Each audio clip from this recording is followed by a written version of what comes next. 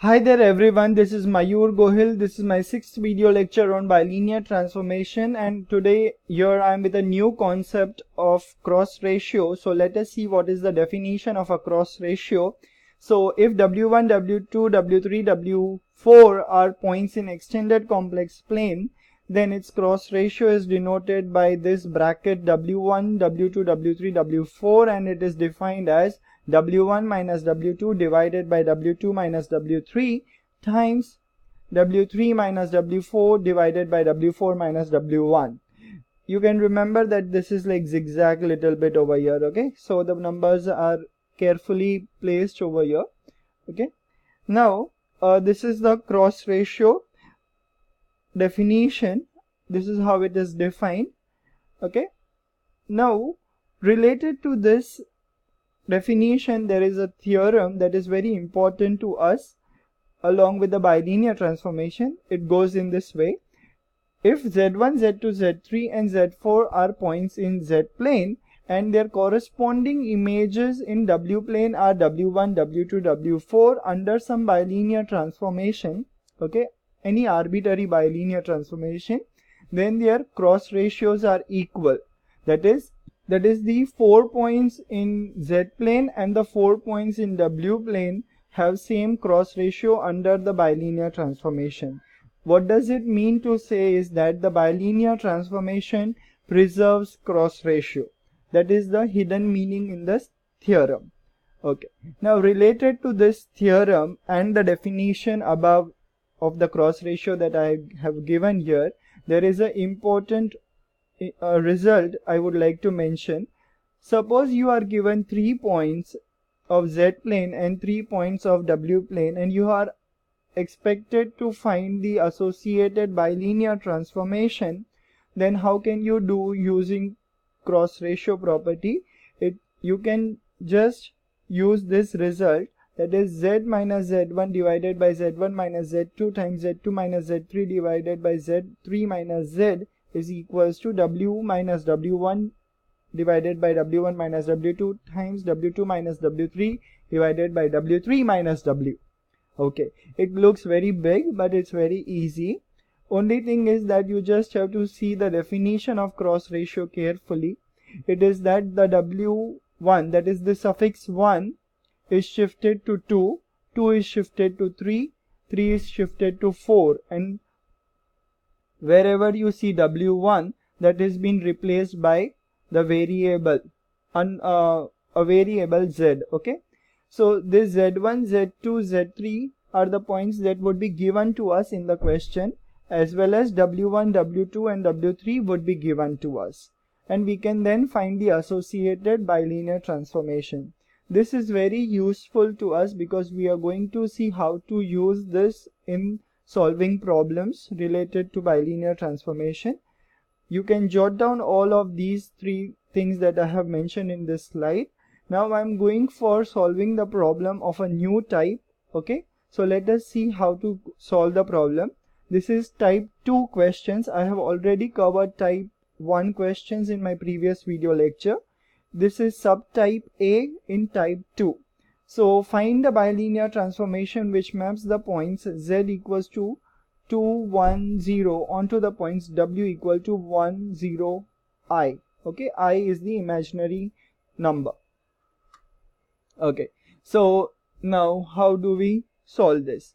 First of all, we will label the points that are given to us. That is Z1 is equals to 2, Z2 equal to 1, Z3 equals to 0. Okay, and then W as W1 equal to 1, W2 equal to 0, W3 equal to I. Now one very important note over here I am mentioning here, that is, do not change the order of the points given in the question. If you change the order of the points on either of Z or of W, your answer won't come correct. So for that reason, do not change the order at all. Okay, so now how do we go about it? Since we know that the bilinear transformations preserves the cross ratio, what we will be doing is that we will use that third useful result that I had mentioned in my previous slide. So as per this, now as per that result we get this.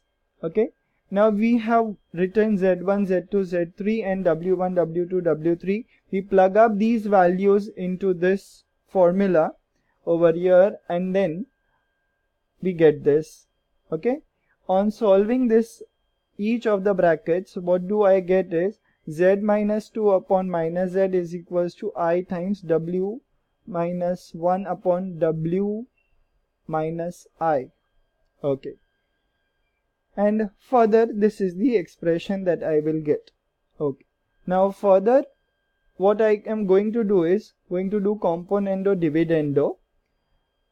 On componendo dividendo, while doing that, I'm just going to recall it. This is how the expression will turn down, both the ratios, or you can say both the quantities will turn out into this manner.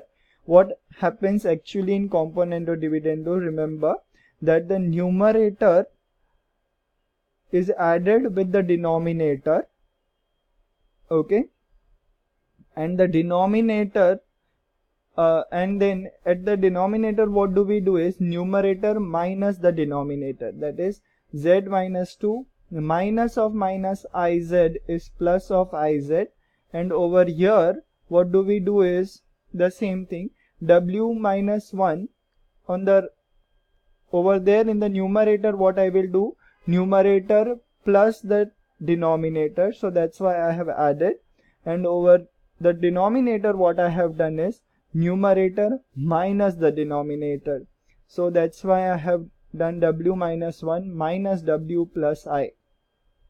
Okay, now on further solving, I solve this entire expression.